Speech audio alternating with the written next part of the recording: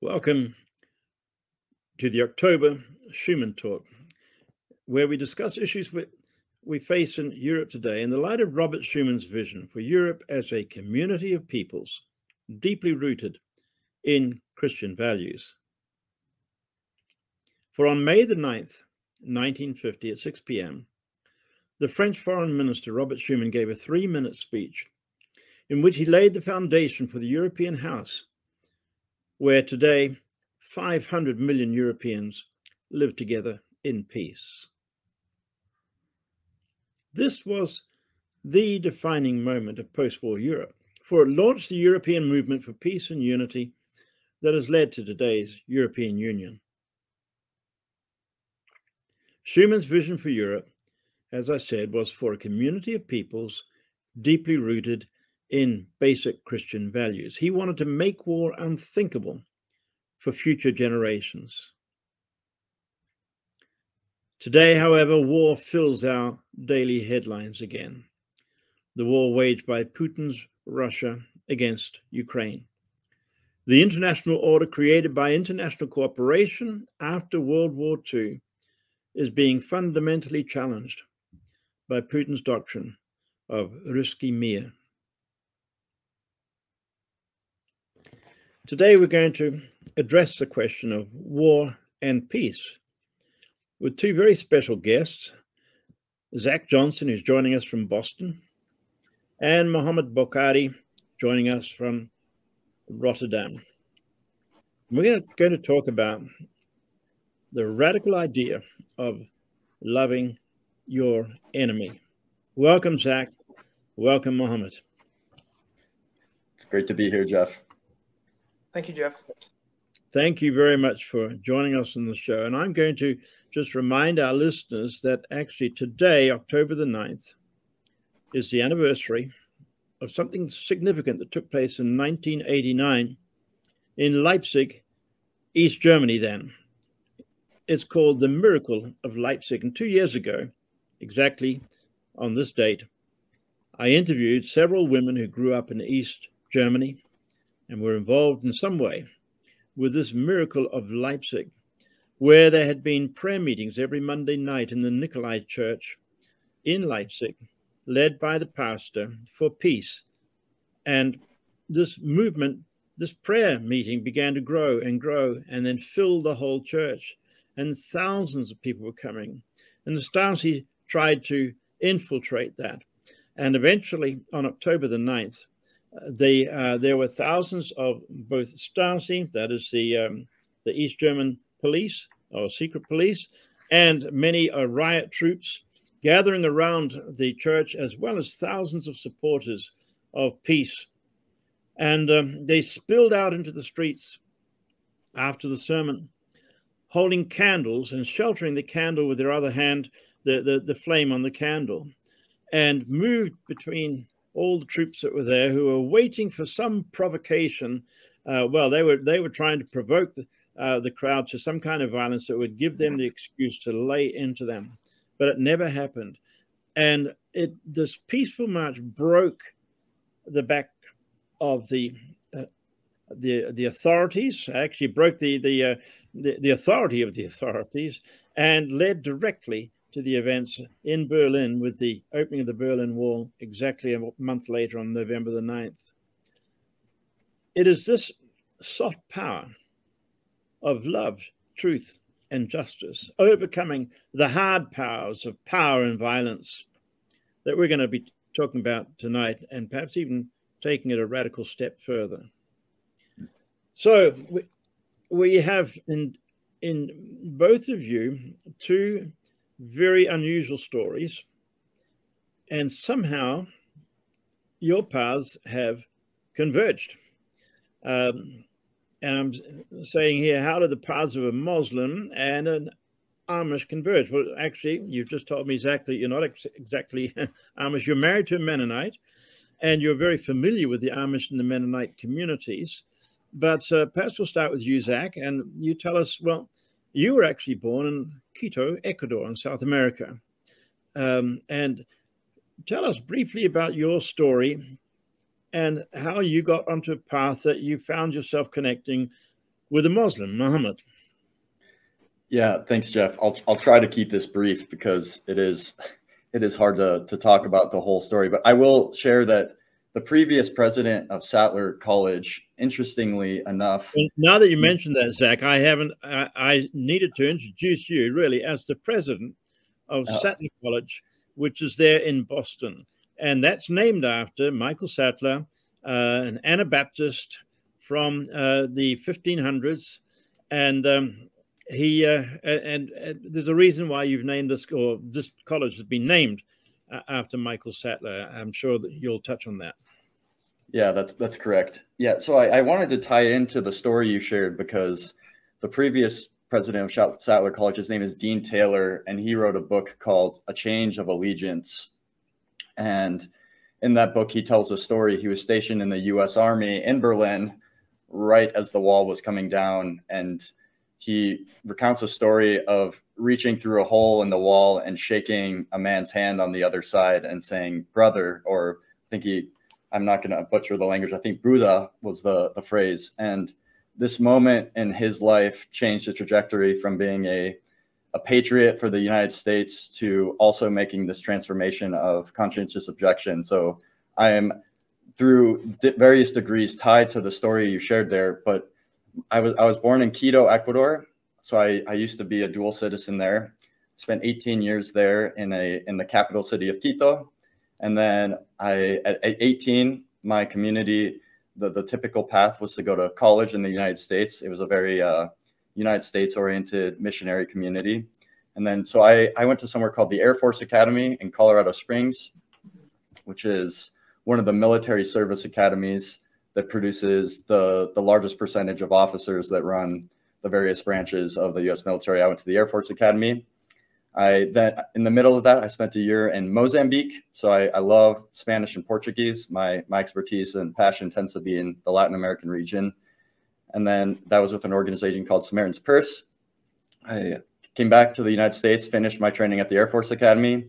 I did well in school, so they sent me to a place called the Harvard Kennedy School of Government. The Harvard Kennedy School produces many international presidents. I don't know how familiar you are with that institution. So I had my chance to interact with sort of the diplomats and the politicians based here in the Cambridge area, right outside Boston.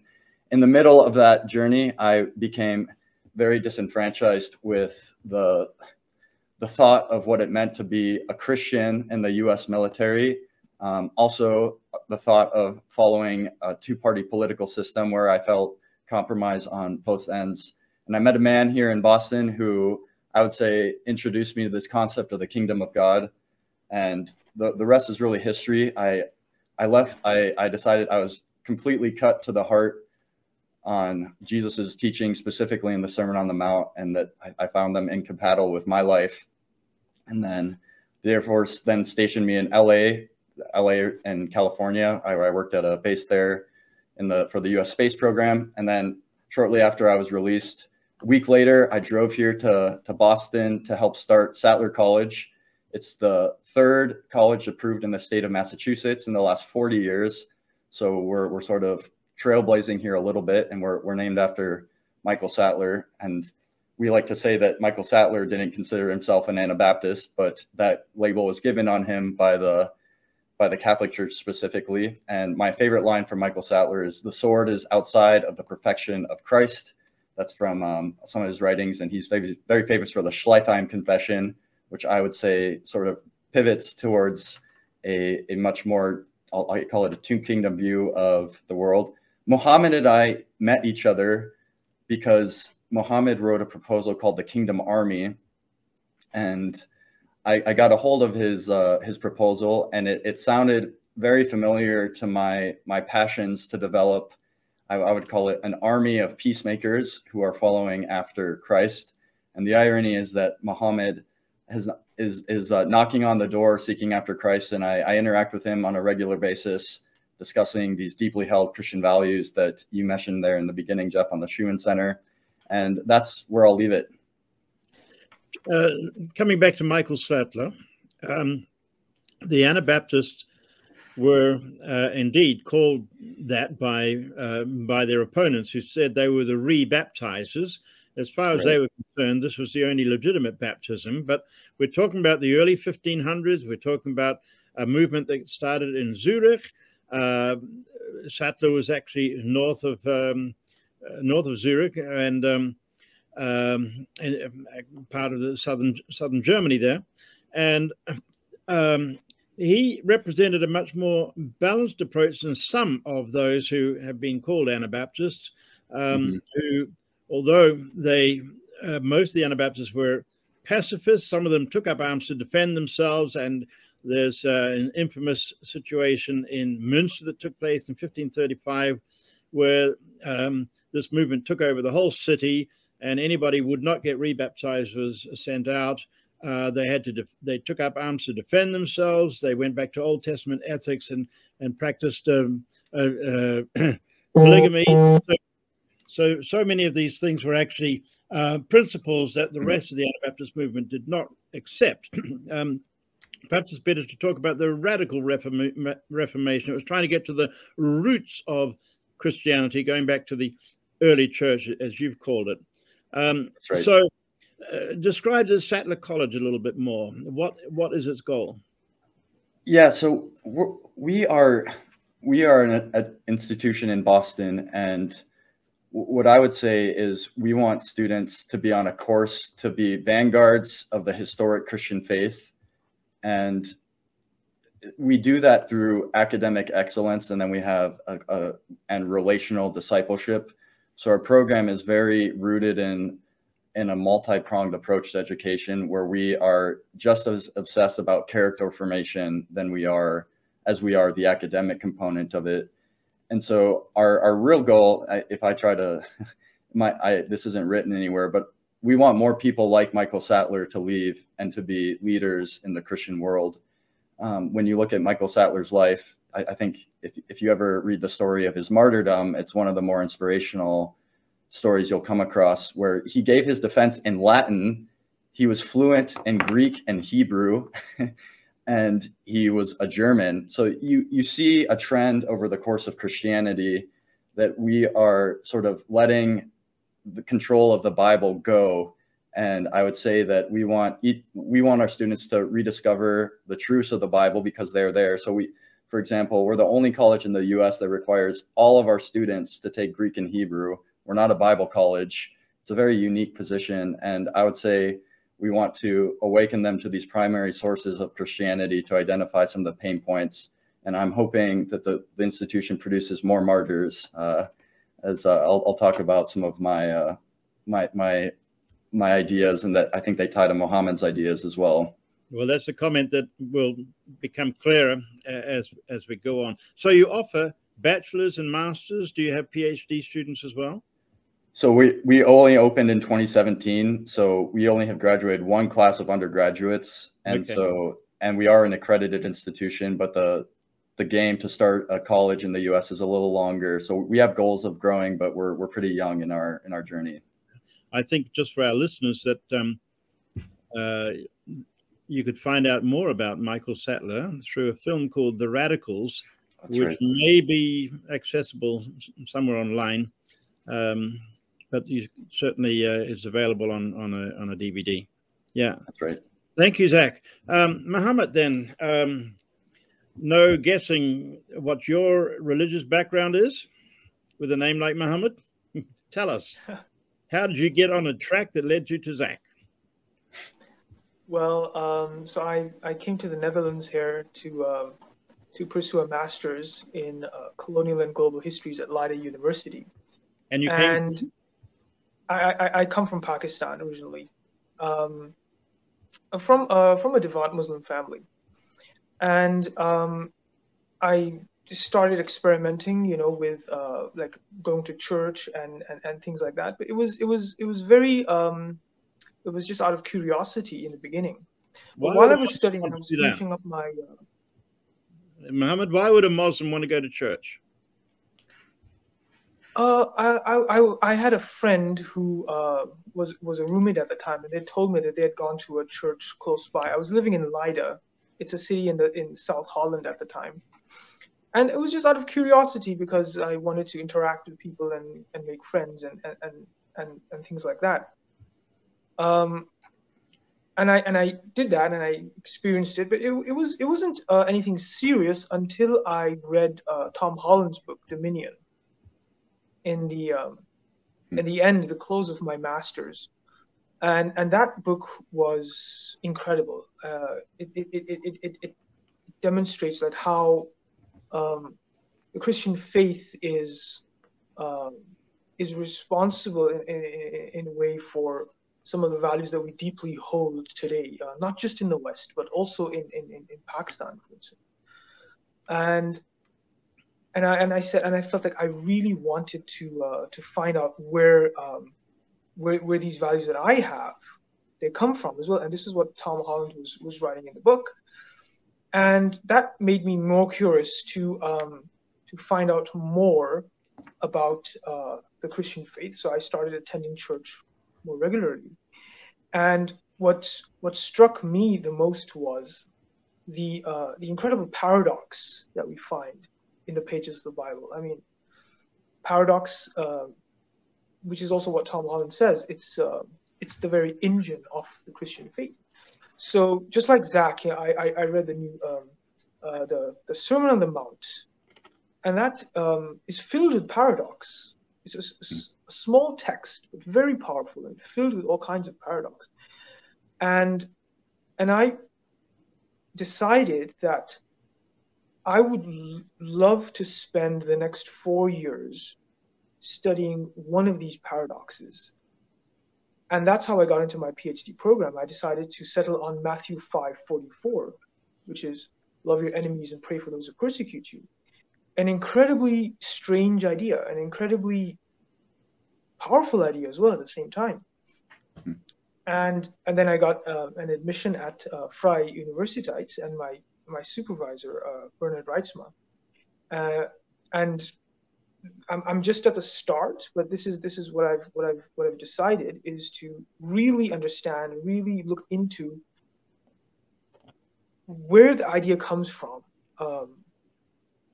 enemy love, and what its implications are at the individual level, at the political level, the spiritual level. What does it look like? And while also trying to understand this idea, I wrote this proposal called the Kingdom Army because I was trying to figure out, like, how can we use enemy love in an organized way in the modern setting. And I wrote this proposal, Kingdom Army, and I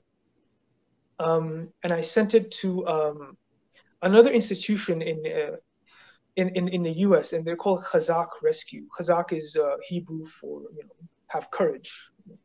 Mm-hmm. And they're an international rescue organization, and they forwarded that proposal to Zack, and that's how we connected, and we've been talking ever since, and it's been a pleasure. Okay, so you're studying at the Free University in Amsterdam, the Vrije Universiteit, started by Abraham Kuyper in 1880, and that's so you're going to tell us more about this proposal later on. Yes. But I want to know from you well, you've really touched on it already. What fascinates you about Jesus? You're a Muslim. How do you describe your relationship with Jesus? Well, it's I would say it's very complicated, but also very simple at the same time. Again, the paradox. Complicated in a way because from a Muslim perspective, you cannot ever say, Jesus Christ is the Son of God, or that he's God in the flesh. I mean, there's a verse in the Quran that talks about the earth quaking and the mountains crumbling if anyone would to say such a blasphemy. So as growing up as a Muslim, this is sort of drilled into you that you never say these things about God. So from a Muslim perspective, Jesus is just another one of those idols that people have been making idols throughout history. But encountering Christians and speaking to them and reading the Bible and reading a text as moving as the Sermon on the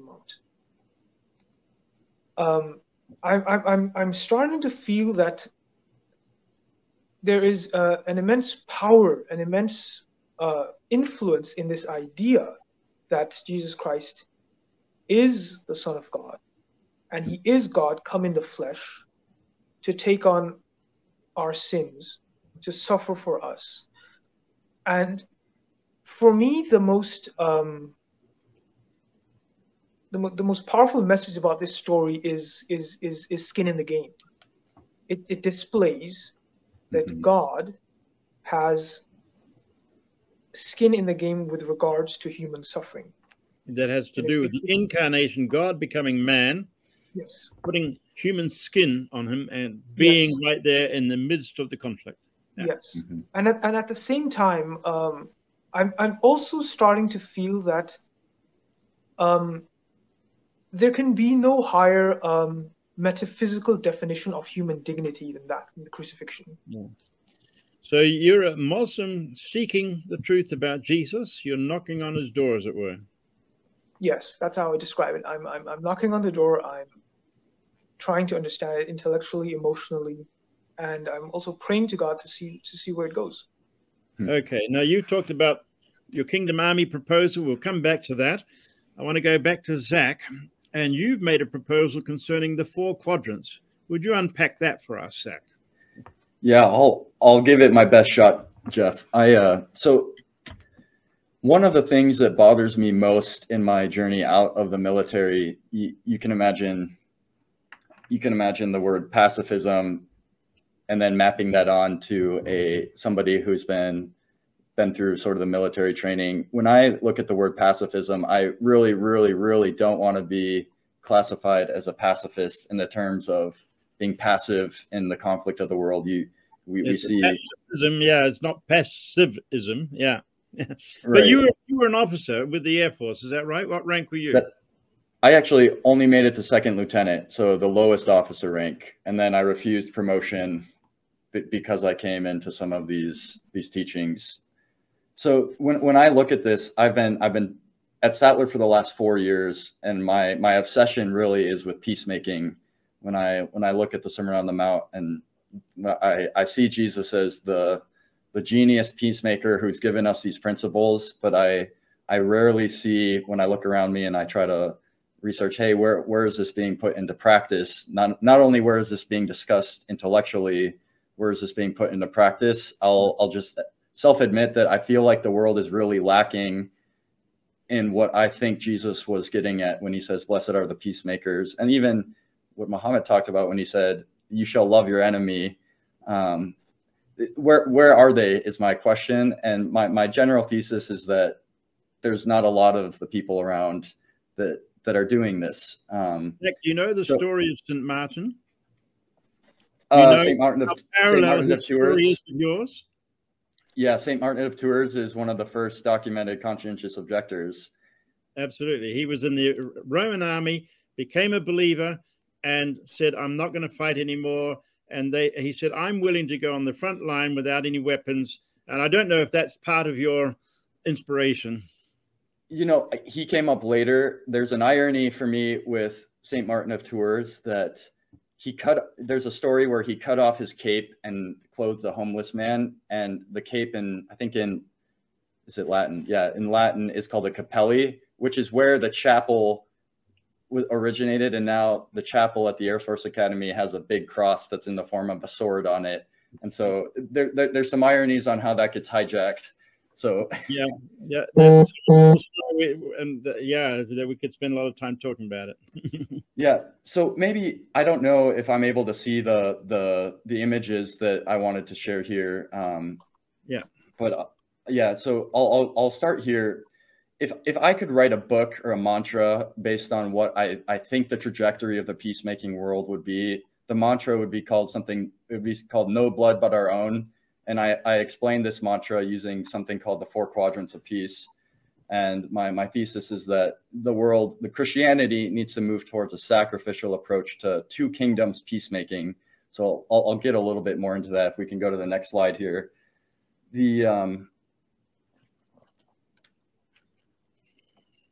one slide back. So I just wanted to share this picture because I think it's relevant to frame my story. This picture is taken at my trial to leave the Air Force. So this is the founder of the church I attend and also the college I attend. He founded Sattler College as well. His name is Vinny Caravilla.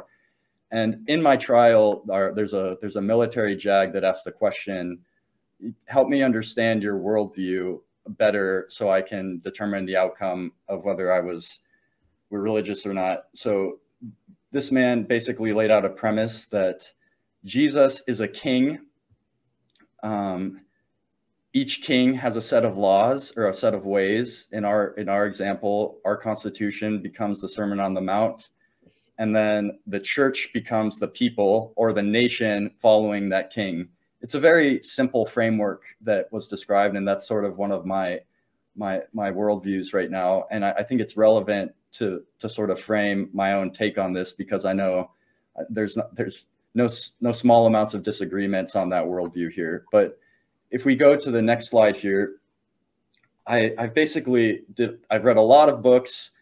I've traveled to different institutions to research peacemaking and peace building. And what I've found most helpful is to sort of categorize the thesis on peacemaking in terms of two questions. One is different people's views of God and the centrality of God and how they interact with the world. The other one is people's view of enemies. So here in the slide, you see God is on the x-axis here, and your view of enemies is on the y-axis.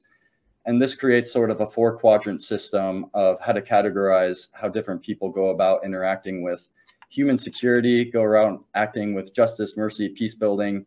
And what I've basically found, if we go to the next slide, this is my own category, is when you look at the US and Christianity in America, I would say that the majority of people have a high view of God, or God is at the center of relationships, but a low view of enemies. And so I've put these kinds of people as I used to be. There's a man named Reinhold Niebuhr. He doesn't exactly categorize it. He came up with a word named Christian realism, but I would also put in Christian nationalism to understand this category of people. And the just war theory really is a solid basis on how people view the world. And then I'll go over to the bottom quadrant here. I'm making my way on. There's a view of people who have a low view of God and a low view of enemies. This is a classic realist perspective that really, politics and international relations comes down to about physical security. And so there's a lot of people who operate in this quadrant too. There's a man named Stephen Walt, who I studied under at the Kennedy School, influences a lot of the political environment here.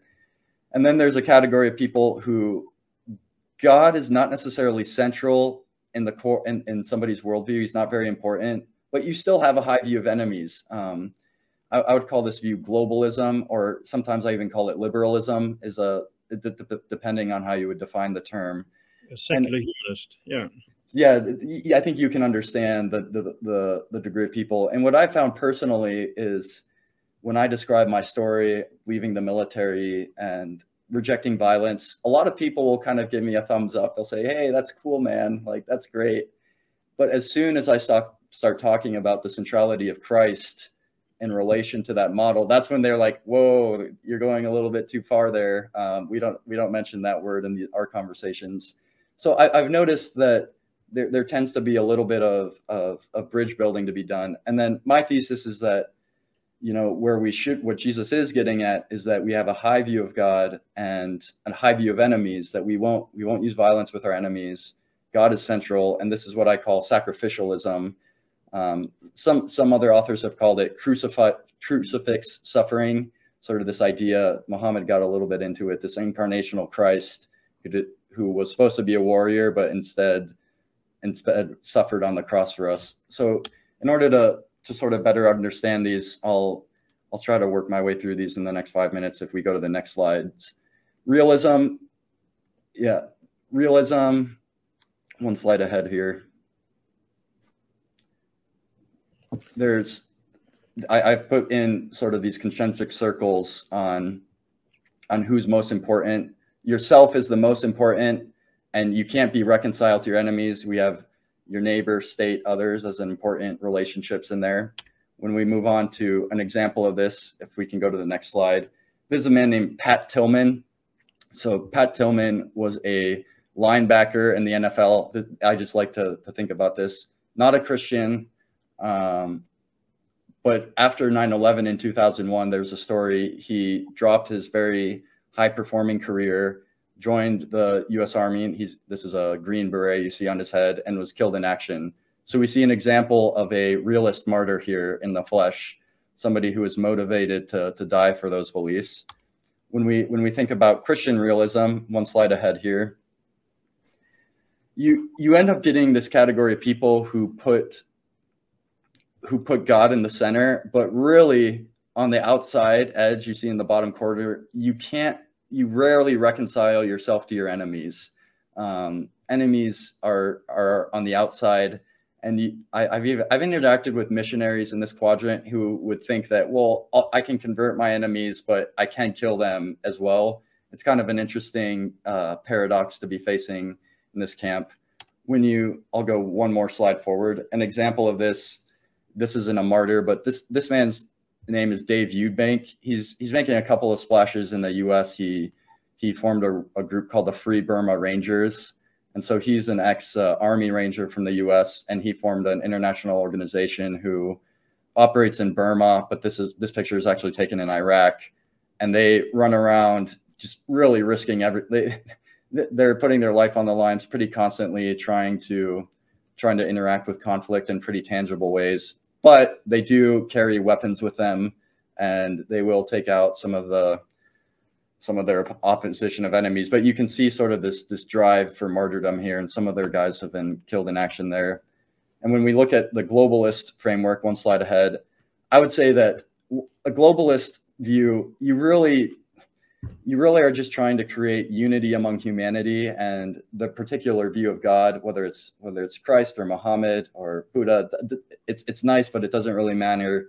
And there'll be some sympathies with the love of enemy, and with promoting peace and justice and these kinds of things. However, Christ is really an interesting, Christ and the church is interesting to try to put into this framework here. And when I think of like someone acting out of a globalism perspective, I'll share a story of a man named Michael Sharp here. Next slide here. So Michael Sharp went to an institution called Goshen in Indiana, and he, after joining Goshen, he joined the UN and was a UN peacekeeper. He was in the peacekeeping, so he was deployed to the DRC, and he ended up being decapitated. His colleague was shot. However, the name of Christ never gets mentioned in his testimony. So he's a martyr for a globalist perspective, motivated by this idea of enemy love, but not necessarily the centrality of God. So when we look at sort of the sacrificialism viewpoint, next slide here, there's an irony, and you can't see it, but behind the Schuman Talks logo, it says the state, is that when we look at the state, we are not attempting to reconcile the state back to God. It is it's something that many people have tried to do, and the state becomes their primary interaction with how to deal with conflict. Instead, we view God as the center, and then we elevate the importance of our enemies and our neighbors over our own security. And this drives a motivation for sacrifice, like people like Michael Sattler, Dirk Willems, and I think Jeff could probably think of a lot of people acting out of this. However, so next slide. So before you go on to that slide, I just want to go back to the circles. Right. Those first three that you showed us all had the self either in the center or the first circle. Now you've got self right out in the outer. That's the radical difference between that and all the other options. That's exactly right. And I give sermons on this. I also teach a bit in the classroom. Mohammed and I had a conversation about, is there a difference between a lecture and a sermon? Maybe, maybe not. But you see this in people like Paul and Moses are the two examples I share.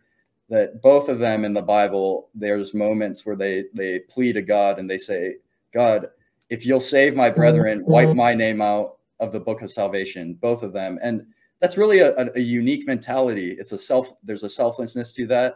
There's a letting go of rights. There's not a demand that you be treated well. So it is unique. And then, so this is a story of Dirk Willems. This is actually a depiction from The Martyr's Mirror, which is a book that depicts a lot of the martyr story. So this is a scenario that takes place here in Holland. That's right. Tell us right. So the story goes, you probably know more about the history. Dirk Willems was part of the Anabaptist community, and he was locked up in a cell for his faith, and he got to escape. He's running. This man in the river is chasing after him and falls into a frozen body of water. Dirk Willems could have escaped. He realizes that his captor has fallen, turns around and saves the guy that was chasing him, and then ends up being caught. And I believe the story ends with his life being forfeit. Radical, right? That you would risk your own life for the life of your enemy. Yeah, the figure on the right on the bank is his commander, the commander of the man who is pursuing Dirk Willems, and he yells out, "Arrest that man. He's just saved him, and he has to turn around and arrest him." Yeah. That's right. So when we put all the quadrants together here in this next slide here, you can notice some striking differences and similarities as well. But I would generally say that the world of peacemaking, which I described there, what Jesus is talking about, it's not a popular view right now. It's the top right-hand corner. Yeah. Yeah, the peacemaking world, or the sacrificialism. And I would call the mantra to this is no blood but our own there. When you go over to the left to the peace building world, so peace building has become the new academic pursuit of peace. I went and I got a certificate from somewhere called the Center for Justice and Peace Building here in the U.S. It's based in Virginia, which has intense Mennonite roots. However, one of my critiques of their program is I never heard the word Christ mentioned once in any of my classes and things like that. However, I do want to say that I do think there's very well-intentioned people here. Realists tend to use war as a mechanism for security and peace, and then just war theorists also use just war and missions. And when you really look at the phrases here, so I'll go one more slide because it's a little more clear. So my thesis is that when we think about conflict and peace, the guiding principle behind what Jesus is getting at is no blood but our own, that we'll sacrifice ourselves, but we won't do harm to our enemies. The peace builder will say as little blood as possible. What really has surprised me is you'll often find that in questions like self-defense, like these sort of hypothetical discussions on what happens if a man breaks into your house and has a gun to your wife's head. Many people in this camp will be sympathetic to self-defense, and the notion of enemy love hasn't saturated your personal life, which is an ironic twist on Christianity. Augustine taught exactly the opposite. And then this is as much blood as necessary is what the realists would say, that war is a necessary evil, and as much blood as is just is sort of the just war theorist. And when I look at my call and what I'm trying to just promote here at my institution and beyond and in the church is really to try to shift people into this top quadrant with every ounce that I have in me.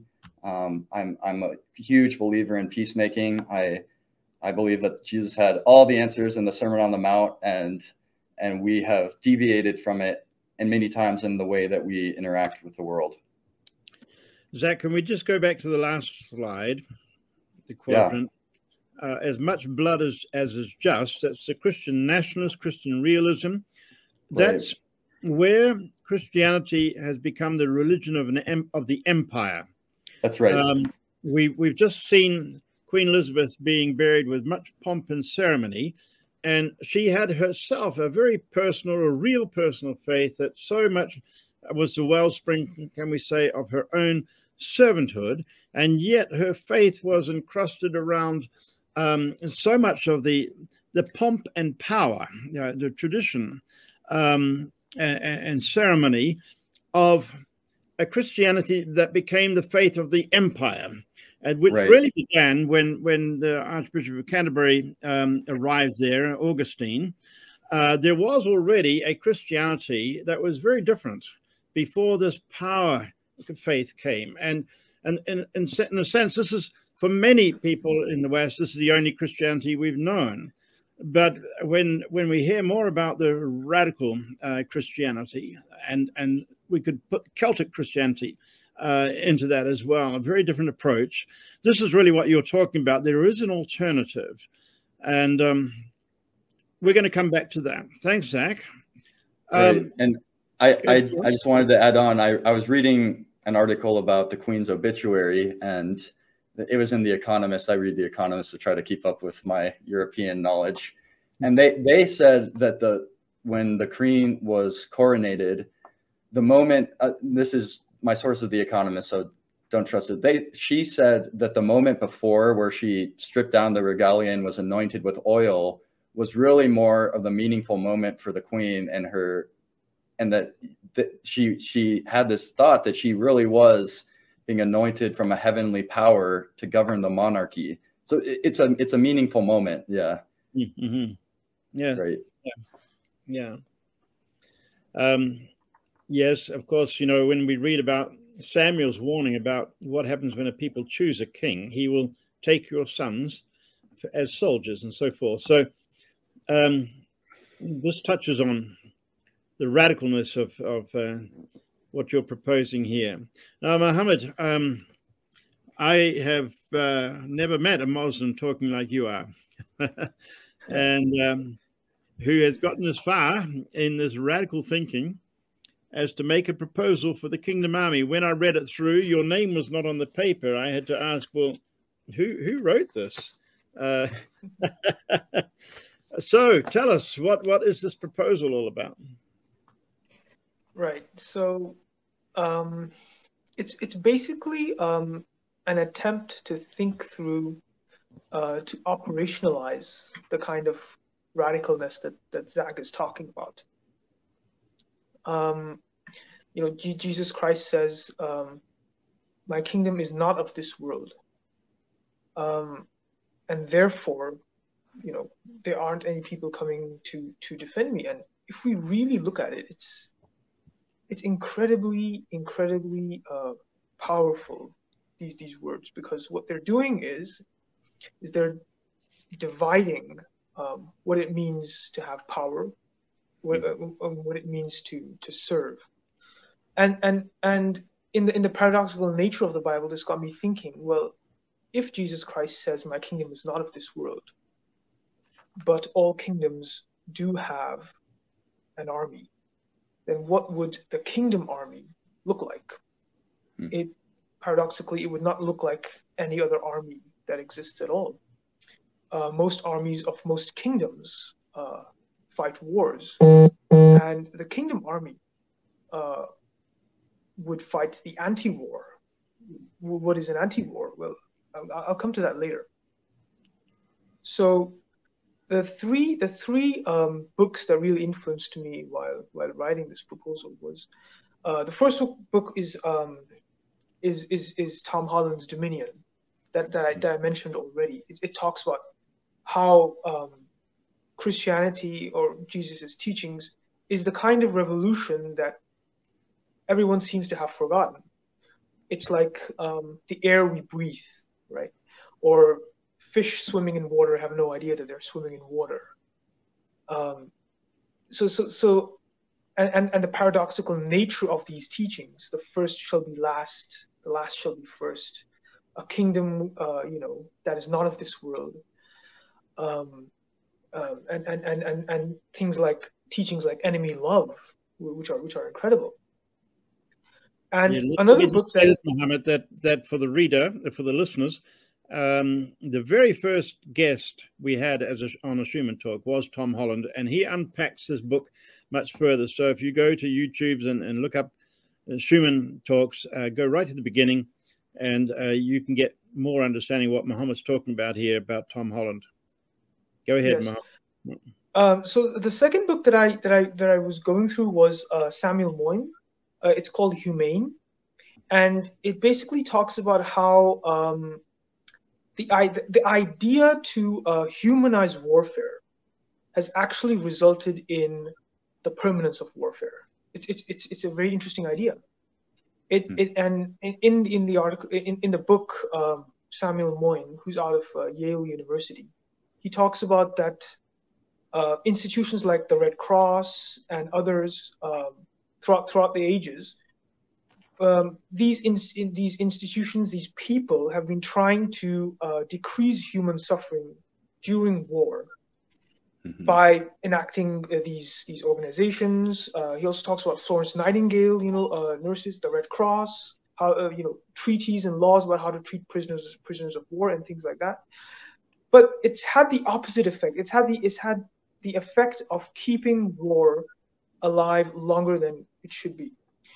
And the hero of the book is Tolstoy, Leo Tolstoy, who sees this coming as well, and he's a critic of it. The author of War and Peace. Yes, and he, being a critic of this, espouses this radical idea of nonviolence and also vegetarianism. So that is another book that's influenced me. Is that if we try to humanize a thing that's evil, what if the result is that we end up making it permanent? And we don't want that. We want the total eradication of an evil idea, of a bad idea. So this is another book that's influenced me. And there's another that's come out as well. And it's by the author is William MacAskill. He's out of Oxford University, and he's one of the founders of effective altruism. And the name of the book is What We Owe the Future, and he talks about the philosophy of long-termism. Is that we as a species, as a human species, our job is to think in the long term. We're talking about centuries, we're talking about millennia. Historians would call this the longue durée. And basically he says that human beings' goals, our goals, the goals that we decide today should have centuries and should have millennia down the line. How are we impacting people, 1,000 years from now? Basically a civilizational lens of our actions today. And I've understood Dominion, the work of Tom Holland, as a Christian reading of long-termism, which is how Christianity has influenced the preceding centuries, and how can Christianity and Christian teachings, Jesus's teachings, how can they influence the centuries to come?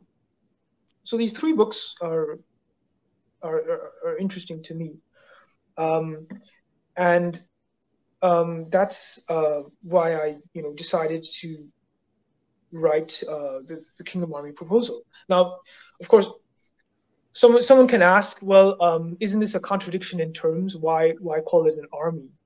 We're talking about peace here, so why does the word army appear in the proposal? I would say that's on purpose. That's exactly important. That we need peacemakers, especially Christian peacemakers, to think in these terms. You talk about anti-war and contra-soldier in your paper. Yes, yes. So another writer who was while I was writing this paper, I read him a bit as well. He was called William James, who's perhaps the world's first peace psychologist. And he wrote this pioneer article. It was called Moral Equivalence of War. And basically what he's talking about what drives young men, especially young men, to sign up for war. And it's these heroic aspects like honor, courage, a chance to display your manly virtues. And he admired this a lot. And we also know that Gandhi, for instance, Mahatma Gandhi, he was really inspired by this idea of militarism and this idea of military heroism. Mm-hmm. Gandhi famously, he was inspired by militarism, but he hated militancy. There's a difference between the two. Militancy is the use of force to acquire your goals, but militarism is the discipline, the heroism, all that stuff that's attached to warfare. Now, if you ask someone today, a young person, why they join the army or things like that, they're probably saying that I want to go out there and kill someone is probably not the first answer you'll get. The first answer you'll get is, I want to be part of a club of elite, physically strong, and able to show my physical prowess and able to do things that other people cannot do, and ideas of sacrifice and all that. So William James, he writes that the moral equivalent of war is national service, which is where you go out there and you build roads, you build bridges, you work for your country. I think he's mistaken. I think the moral equivalent of war is the anti-war. Or if war is going to fight a war, anti-war is going to stop a war. Is this your term? I haven't come across anyone who said this before, but so far, yeah. So far, this is something that I've thought of myself. And the problem with what William James is saying is that he's replacing the battlefield with a peacetime environment. But I don't think peacemakers should do that at all. In fact, in the paper that I wrote, what I was saying was that imagine if Russia, for instance, wanted to invade Ukraine, and in order to invade Ukraine, they sent soldiers outside the Ukrainian embassy and attacked the Ukrainian embassy. Will we call that a war? We won't call that a war. That's not a war. Now, why is it that peacemakers do the same thing? Why is it that when there's a war, peacemakers go outside embassies and chant slogans and hold placards and say, why don't they go to where the fighting is? Because I truly believe that if you want to be an anti-warrior or a contra-soldier, which is the mirror image of a soldier, you need to go there to where the fighting actually is. And that basically is what an anti-war and anti-soldier is. Well, that brings us to your early church example of a contra-soldier. Can you tell us about him? Yeah, so I quoted a few examples in this paper that I wrote, but one of the things that really struck out for me was the example of Saint Telemachus in the early church. He was in the Far East, and he was basically a monk living in a cave, and he heard the voice of God telling him to go to Rome, and he in the Middle East somewhere. Yes, and then he goes to Rome. And he sees the Colosseum, and all these people are going in, so he follows them all in. And lo and behold, there's a gladiator fight that's about to begin. And these gladiators, they walk in front of where the emperor is sitting at the time. And as part of their custom, they raise their swords and say, "We who are about to die salute you." And he is incredibly shocked by this. So what he does is he jumps onto the arena and he starts making his way towards the gladiators. And the crowd just starts cheering because they think this is all part of the act. But when he reaches towards them and he starts screaming at them and shouting at them, "In the name of Christ, stop! In the name of Christ, stop!" And he comes in the way of these two gladiators, and he tries to split them apart, like, "Hey, stop the fighting." And when the crowd realizes that what's going on, this is not he's trying to stop our entertainment, they start jeering and booing until one of the gladiators, kills him. And while he's dying, his last words were also, "In the name of Christ, stop." And this, according to legend, has a powerful effect on the audience and the emperor. And according to legend, this was the last or one of the last gladiator fights at the time. And this is when gladiator combats, they cease to be.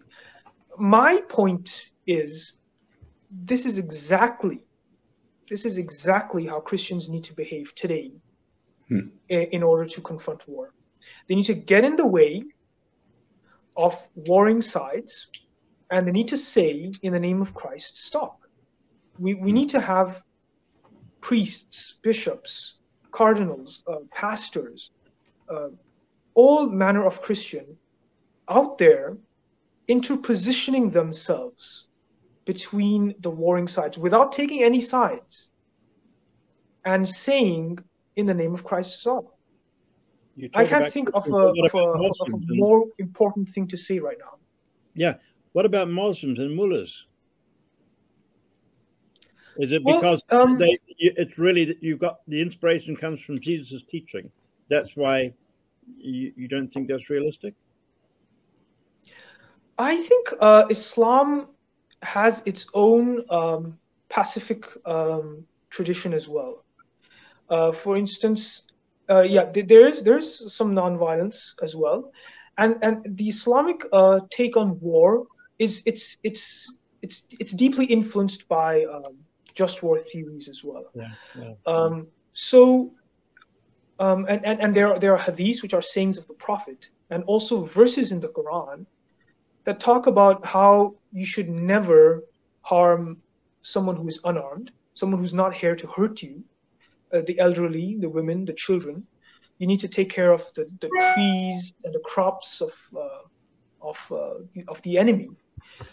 There's a very healthy sense of respect and restraint in the Muslim tradition. Like, for example, it's interesting, like the verses that allow Muslims to fight are also followed by verses of restraint that don't go too far, because God does not love people who go too far.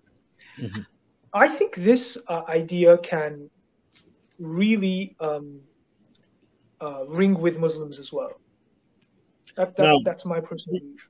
Thank you. Coming back to your paper, you talked earlier about skin in the game, and you say skin in the game is the modus operandi of the Kingdom Army. Can you unpack that?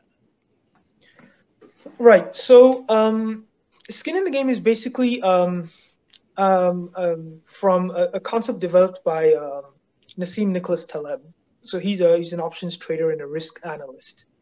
And he basically talks about how, for instance, here's an example. Like if somebody built a house, right, and told you to go live into that house, but if he did not demonstrate by himself that it was safe, you cannot really trust that person.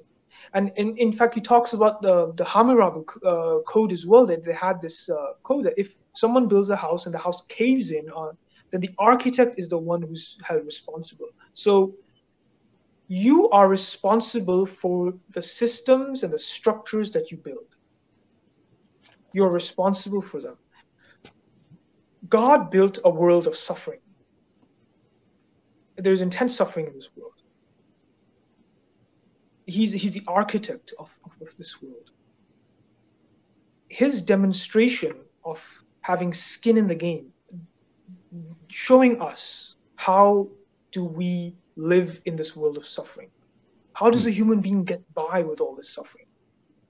Is the life of Jesus Christ. It's the Sermon on the Mount. That is the skin in the game. And the problem these days that we have with peacemakers is oftentimes it's a $1 billion industry, and there's hardly I would say there's not much skin in the game, where people just go there and they try to do good, but they're not able to have that effect. Also, they sort of have this distance between the people that they're helping and themselves. They stay in hotels and things like that. So that is not having skin in the game. The skin in the game for the Kingdom Army is everything. It is following a God who is willing to do that for us out of love. And if God can do that, if God can do that for us, we can easily do it for our fellow human beings, and to replicate his journey. Now, what you have both been sharing would raise lots of questions, and I'm sure many listeners would love to interact with you. Both of you, well, Zack, you are already teaching courses touching on this, and Mohammed, in your proposal, you propose a one-year master's level academic course, and I'm sure a question that many will be asking as they hear you to say, well, how would this work in Ukraine right now? Are you prepared to jump into that question? Sure thing. Yeah. So I'll throw the caveat out that I'm not an expert on the war in Ukraine, but I still can have opinions, right?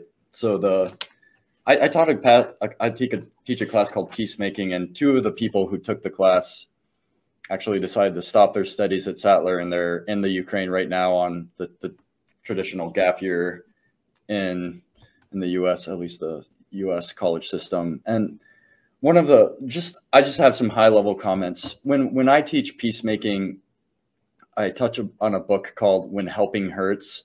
So When Helping Hurts is a book that largely concentrates on poverty alleviation. And one of the main points of the book is that the West has gotten really, really, really obsessed with relief, but what is really needed is development. And Mohammed actually touched on that too, with the comment about people staying in hotels and doing relief. When I think about Ukraine, some of the guiding principles that I've given these two young men over there, they run a mobile clinic and sort of are involved in the aftermath of the conflict, not necessarily in the conflict itself. Is that first, our aim isn't to reconcile the state back to God. If we're talking about Christian values, that if we have a hope that ultimately the governments will be reconciled and become Christian, I think it's a false premise when we look at the Bibles. Two is that oftentimes in the midst of conflict, we forget that this is more of a Christian perspective. The ultimate value in humanity is a human soul and the destination of a human soul.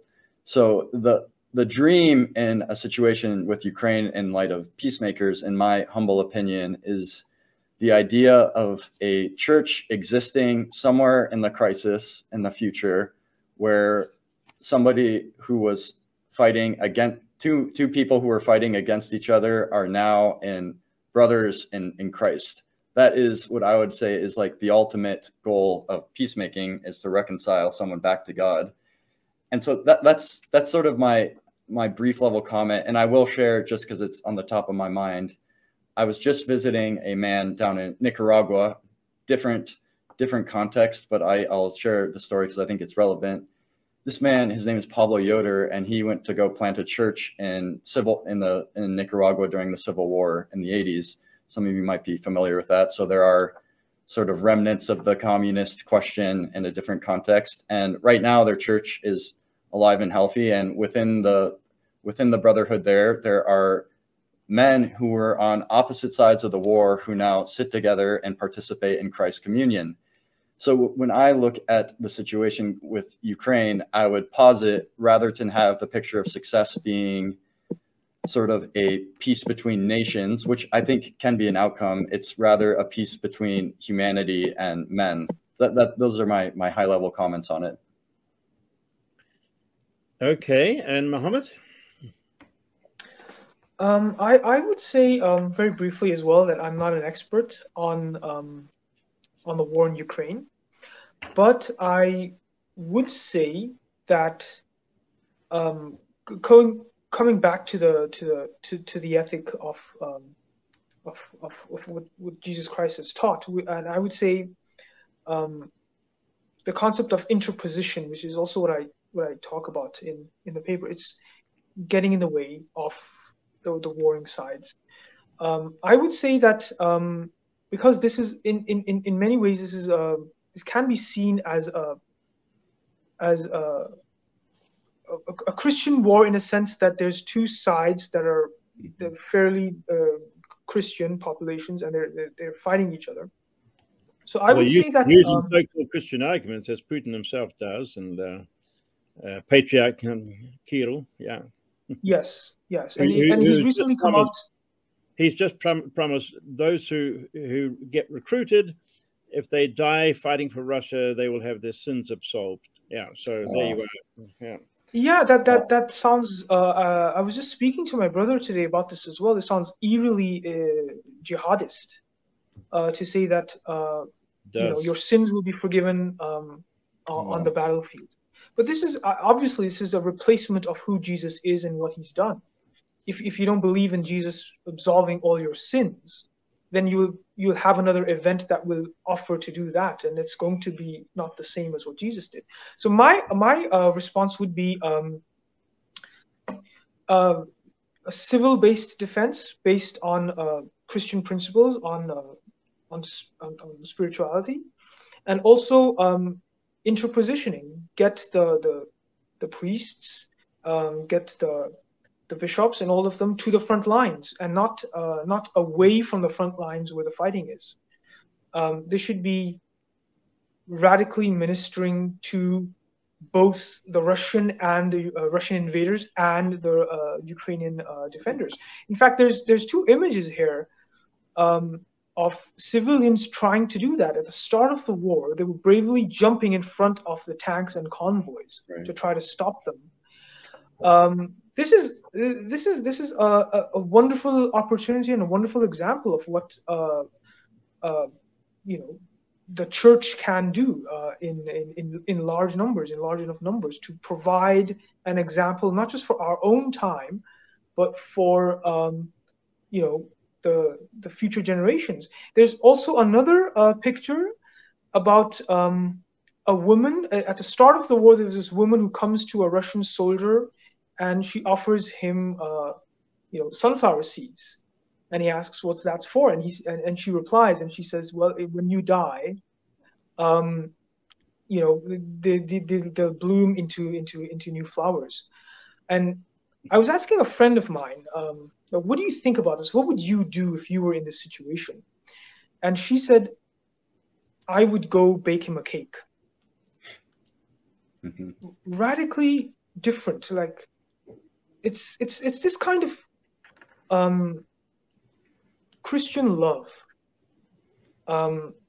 coupled with the idea of resisting unarmed, without arms, that can have an effect for future generations. If we're talking about the long term. Yeah. Okay. Well, Zack, Mohammed, you have placed a lot of radical ideas for us on the table. You've stirred our imaginations. We're going to be, it's going to be hard to just forget what you've been talking about. In fact, I hope that this will be a tool, perhaps for groups to listen to and discuss. If people wanted to know where they could find out more about what each of you are writing about, where could they go? Can you give us some websites or resource locations? Zack first.